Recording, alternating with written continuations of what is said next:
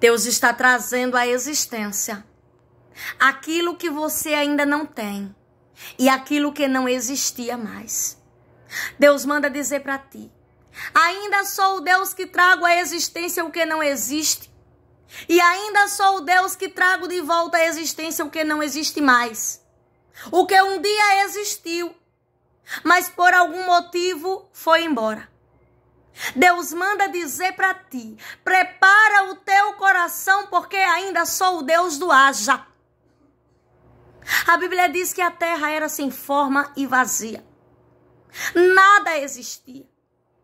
Mas Deus, com um haja, traz à existência aquilo que não existe naquela terra, nessa terra sem forma e vazia. Que Deus traz à existência algo que seria necessário. Que Deus traz à existência aquilo que Deus deseja, aquilo conforme o desejo do coração do Senhor. E Deus manda dizer para ti que Ele vai trazer à existência algo que está dentro de ti, algo que você está desejando. E que para alguns é algo que nunca existiu. E para outras pessoas é algo que até já existiu, mas por algum motivo havia deixado de existir. Prepare-se. Deus está trazendo à existência aquilo que você tem orado, aquilo que você tem pedido, aquilo que você tem buscado. Talvez você não acredite que possa vir a existir algum dia, ou que possa vir a existir outra vez.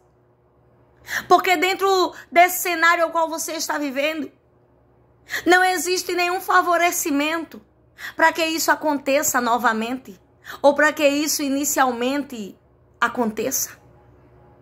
Mas Deus manda dizer para ti que Ele ainda é o Deus do haja, que Ele ainda é o Deus que traz à existência aquilo que não existe. E porque Deus é o Deus do haja, e Deus é o Deus que traz à existência o que ainda não é, Ele faz acontecer para que se realize o desejo profundo do teu coração. Tem alguém que diz: Deus, eu queria tanto. Deus, eu desejo tanto.